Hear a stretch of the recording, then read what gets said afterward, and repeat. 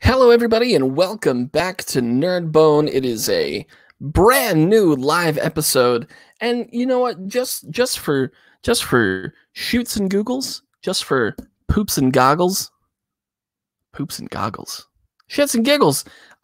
Let's roll a d20. Let's just see what happens here. 12. I'll take a 12. I'll take anything better than a 10, really. And in a lot of the games lately, it's been a DC 13 for checks. But you know what? I'll take it.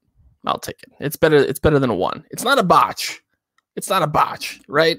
So we got a couple of things to talk about. But first of all, I want to let you guys know that I have joined the beard struggle. That's right. If you know me, you know that every once in a while, about once a year, I grow out my beard to whatever length I can possibly get it to. I want it to be as long and as full as humanly possible. And I found this really cool brand called The Beard Struggle. They're at thebeardstruggle.com.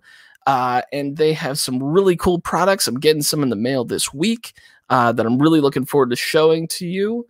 And I have a promo code. That's right. If you go to thebeardstruggle.com, pick out a couple of things, check out the scents that you might like, the products that you might like.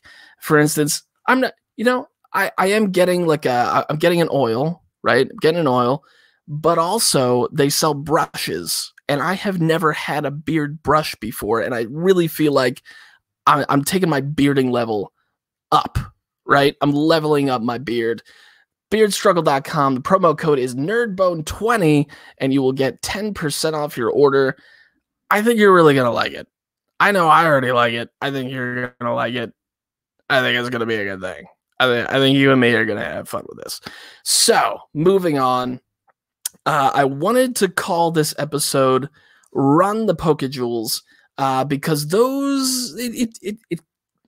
it's the two main things that have been a constant over the past, I'd say, week and a half, among other things. There's a lot of other things.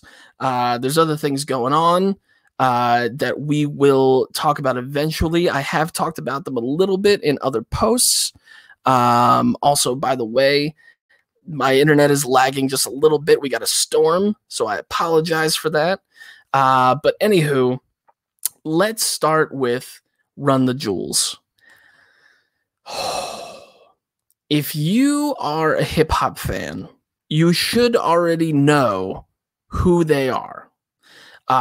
Killer Mike, LP. Killer Mike you might be seeing a lot more on your local news stations. Maybe not necessarily local news, but national news stations every once in a while, talking about really important issues. He is one of the smartest dudes, one of the most intelligent dudes I've ever seen and ever heard speak, and I enjoy him very much from the social action stuff that he has out there, as well as his music. Now, my relationship with Run the Jewels is this: I don't know how to put this. I did grow up with hip hop, but in a weird way. So when I was growing up as a little kid, it was a lot of Beatles and Rolling Stones. And then for my brothers who grew up in the late 80s, early 90s, right? You got Nirvana, you got Pearl Jam, you got Green Day, that sort of thing, which is all cool, right? And then in the late 90s, my brother Ash put on the radio one day, and it was Eminem. Yes, I know. I am a average white dude whose introduction to rap music was Eminem, which is weird, and I have some things to deal with because of that. Anywho, I was not confused by it, but I was like, oh, this is different. I swear I've heard things like this in movies and such. I was a big movie kid. I was a big TV kid. I loved watching TV shows, movies, that sort of thing. And I gravitated towards it a little bit. And then into the early 2000s, you had your hits, right? So early 2000s, let's see, we had 50 Cent, Wu-Tang Clan was sort of floating around, but I wasn't really familiar with them yet. Eminem was really popping off. Paul Wall is one that I remember very distinctly. Okay, so it was a gradual, ever since I was 8 years old, from like 8 to 13, in that range, it was a gradual interest into hip hop. And then one day, Ash, same brother, gives me Danger Mouse's The Gray album, which, if you don't know, DJ Danger Mouse, it's hard to explain Danger Mouse. So just go hit Wikipedia. In any case, as a young man, coming up in the DJ business, I suppose, he wasn't yet a household name, that sort of thing. He mixed all of the lyrics, right? All of the rapped lyrics from Jay-Z's The Black Album, and he mixed them with different edits that he had made, hip-hop style edits of the Beatles' White Album songs. So it was remixes of the Beatles' White Album songs with Jay-Z's lyrics from the Black Album on top of them. And it was one of the most magical experiences I think I have ever had, and probably the first, I gravitated towards a lot of music, and I had an emotional investment in music before, but this one was different. This was very much now this is something I can get behind. This is something I'm interested in, right? Struck a chord, if you will. Yeah, music reference. And from there, it just piled up. I started listening to older stuff, so Run DMC, Public Enemy, old Wu-Tang Clan, that sort of thing. And then, yeah, just over the years, getting more and more familiar. So last year, I was talking to my brother, and I had sort of been, I sort of exited out of listening to new rap and new hip hop because, I don't like Lil Yachty, and I don't like Tika Asshole 6ix9ine or whatever his name is. I don't like those people. Not because I think they're bad people, except for that one guy. It's just, I'm just not interested in their music. It doesn't resonate with me, right? So I sort of took a step back. I was listening to more old school stuff. I downloaded Mos Def and Talib Kweli, Black Star. Downloaded Black Star. Was listening to that a lot. And I sort of fell off, right, of modern hip hop and modern rap. And then one day I'm talking to, again, Brother Ash, and he was like, "Yo, man, I'm listening to Run the Jewels." I'm like, "Run the Jewels? That sounds so familiar, right?" So I pull it up on iTunes, and there's 3 albums already. I'm like, "Oh, well, I've got some catching up to do," right? So I downloaded all 3 albums. I listened to all 3 over the course of probably a week and a half. So good. It's one of those moments where I'm like, oh, there's still good stuff that's out there. Like, I don't have to go on a deep dive on SoundCloud to find good rap. I can just go, there's these guys, right? And I learned all about Killer Mike, and I learned all about LP. And I watched this video. I had just happened to stumble on this video on YouTube of it's some series that some company does, and it was LP, and it's not even a competition thing. It's just something cool that they do, where they take a DJ and they blindfold the DJ and just stick him in a record shop, right? And you just randomly pick out 3 albums, vinyl, and then you take them back somewhere, and you mix them. You find something that works off of tracks off of all 3 albums, and you mix it together. And he did it. I can't even remember. I think one of the albums, there was 2 that like didn't make any sense. One of them was like an album of Mozart, which I think he ended up using like a gong tone or something like that, or just like a bell ring or something. And then, but one of the albums was Gladys Knight and the Pips, and talk about getting a beat off of something.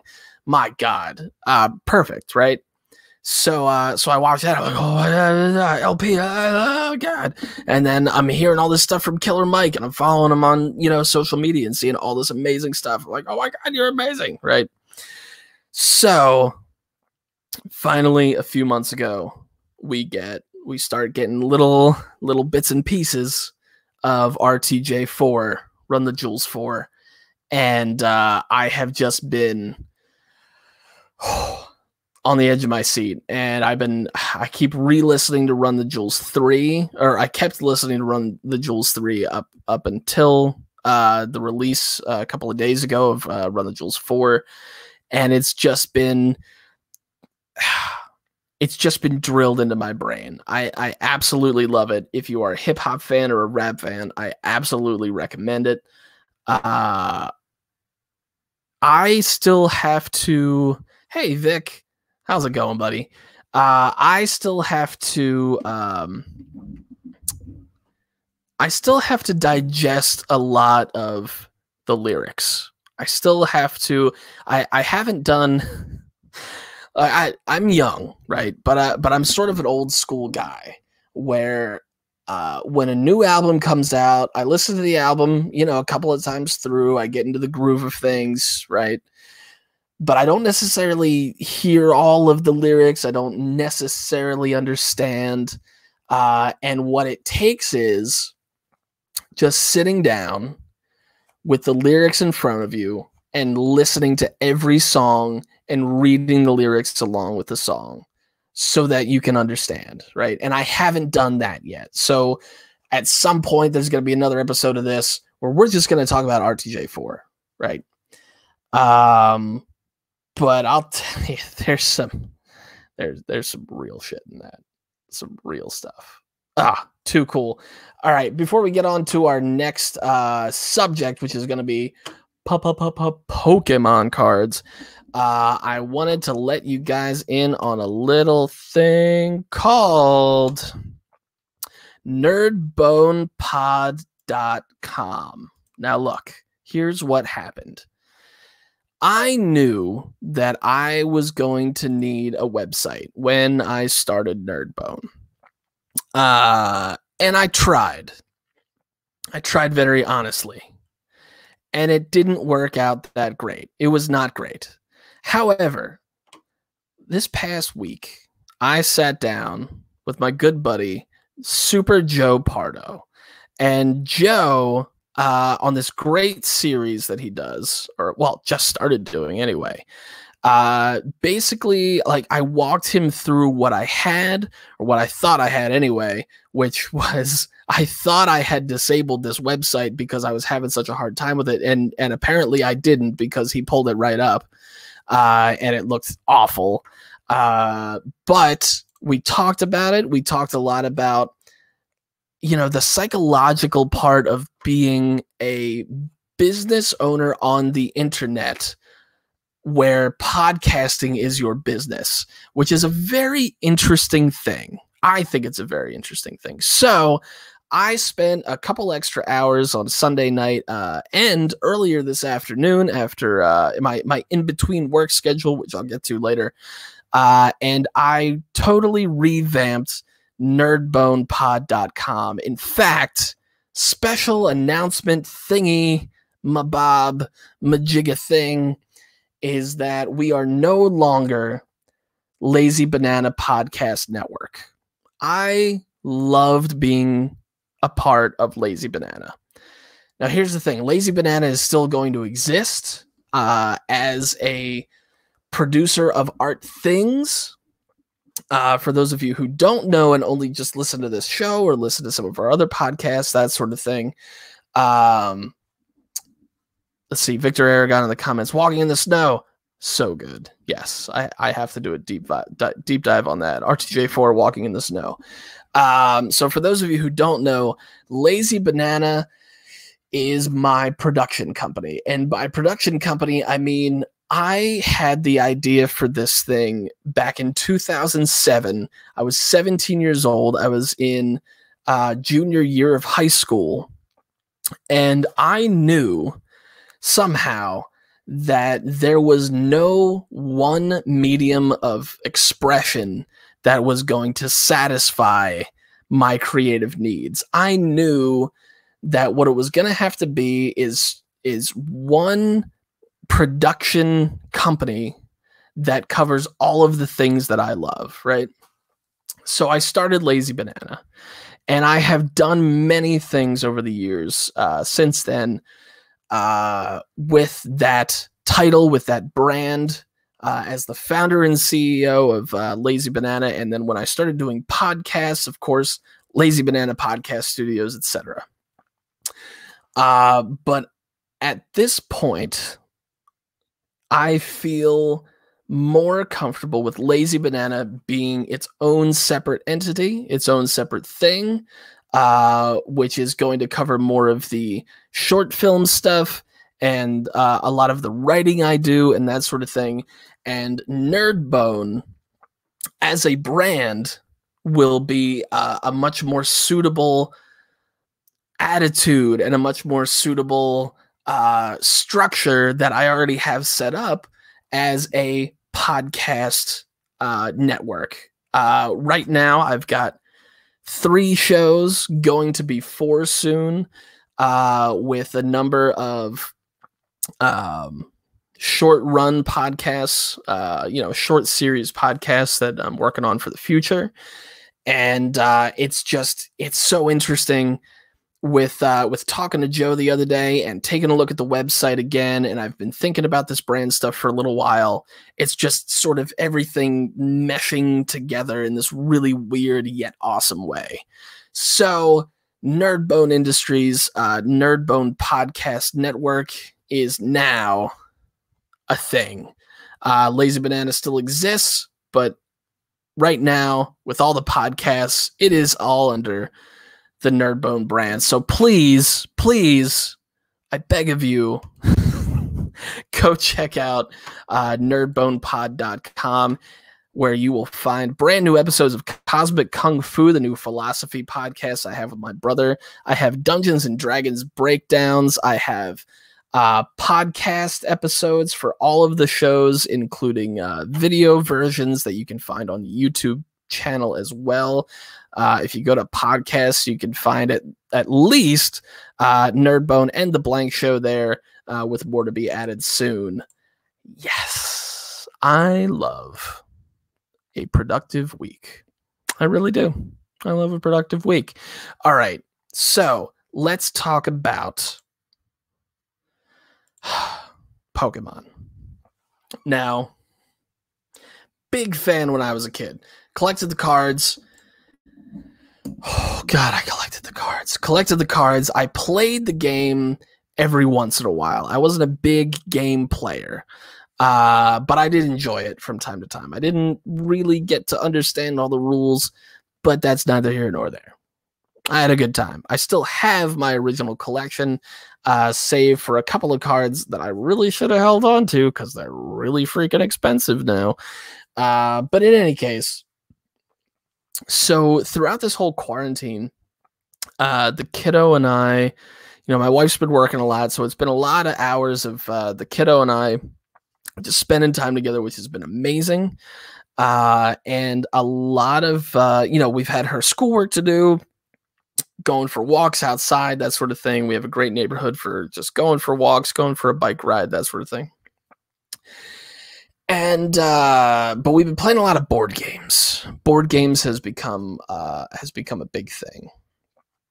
And for many reasons, I felt like getting back into Pokemon. I thought it was a good time for her. She's 6 years old. I felt like it's a good thing for me because it's less expensive than comic books. And I can't get to the comic book store right now. I think they're doing pickup, but you know, I just want to be safe. It's a small comic book store compared to, you know, the kiddo and I can make a Target run and stay pretty safely away from everybody and pick up a couple of booster packs, that sort of thing.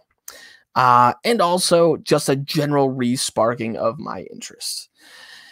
So I have to date in the past 2 weeks, something like that, 2 weeks, I have spent around $150 on Pokemon cards. Now, look, I know what you're going to say. That's insane. How is this a cheaper option than comic books? How is this acceptable? Et cetera, et cetera. Well, the easiest way to explain it is what I did was I went out and got 2 Elite Trainer boxes. Now, an Elite Trainer box is super handy because it gives you everything you need to build a deck, and it has the sleeves and everything. It's got all the accoutrements. And I got 2 of those, one for me, one for her, a couple of booster packs, and boom, we can just stick with that. Like, never have to get another booster pack or another trainer box ever again. We can just stick with those cards for the rest of time. Will we do that? Probably not. But if you consider, all right, so $100 investment to get started, we could stick with that forever. Booster packs are $5. So to be fair, I feel pretty good about it. I am not going to go out every weekend or even every other weekend and like just buy a stack of booster packs. I'm not going to do that, right? That's going to be an every once in a while thing. It'll be, you know, her birthday's coming up in August, and it'll be stocking stuffers for Christmas, that sort of thing.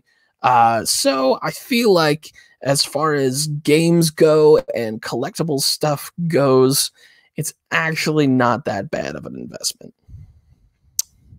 Or I'm just talking myself into it. It could be either one. But in any case, we've been having a lot of fun. I've taken the time to relearn how to play and learn some of the new rules, some of the new cards, that sort of thing. And I've been able to do it in a really neat way, which is by playing. I'm trying to pull it up here in a second. Yes. So I have been playing. Oh, there I am right now. That's trippy. So I have been playing the oh god, it's like glitching out now. Oh no. It's glitching out. Okay, I'm gonna stop that. I'm gonna stop that right now. Because that's just gonna break the internet. Okay, so I have been playing Pokemon, the trading card game, online.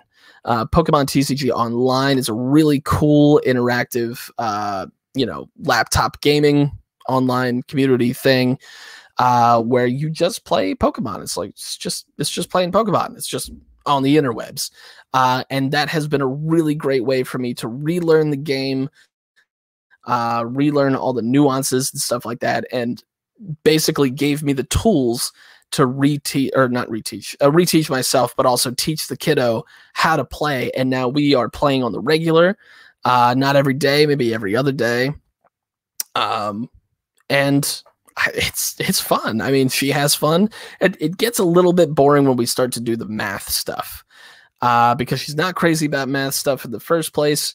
And we just finished up school. Her last day of school was last week. So, you know, she was like, Dad, we got to do math again. Come on. I thought we were over this stuff. Well, I think it's going to help. I think it's going to help her. You know, I think it's going to help in that regard. It's fun, slightly educational, pretty colors. I think it's great. And of course, we're having a ton of fun when we open new booster packs, and when we originally opened our elite trainer boxes.